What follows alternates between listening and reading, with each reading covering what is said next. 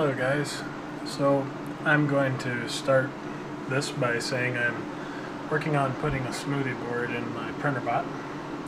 So far it's done pretty well. I'm pretty happy with it.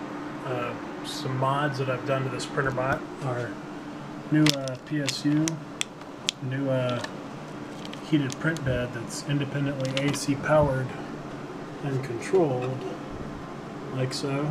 Comes with its own controller, and as you can see it's wired to a little plug, which gives it a much more stable ability to control the power. Love them. They're available from a seller called Kinovo on eBay. We have all of this wonderful wiring that I'm in the process of fixing. So yeah, well, if any of you were curious what the smoothie board looks like, let's take a look.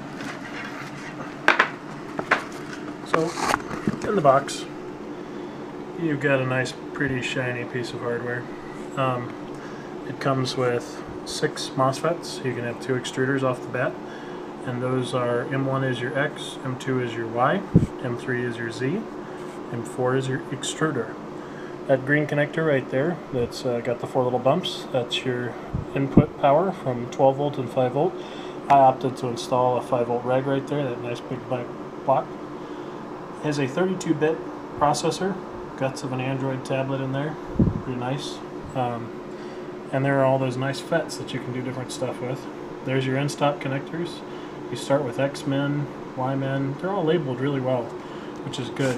One of the advantages of this nice controller is it's got an Ethernet port here built in. And to flash the firmware, all you do is reboot the board, which is kind of cool. So, yeah, about those wires, we'll get there. But it's coming along nicely, thanks to my buddy Justin from the forum. Got a nice little case. He was nice enough to print me while I was down and out. It's kind of cool. So yeah, should be good to go shortly. I'm going to be doing a review of this board once it's fully installed, and I really can't do anything without a good soldering station and helping hands.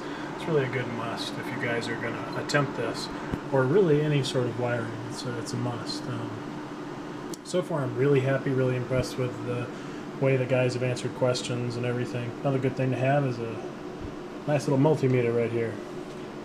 But we'll get rolling on that and let you guys see the end product, and then how we got there, of course. So, hope you guys enjoyed the video. This is Ben Kentop signing off from Charleston, South Carolina.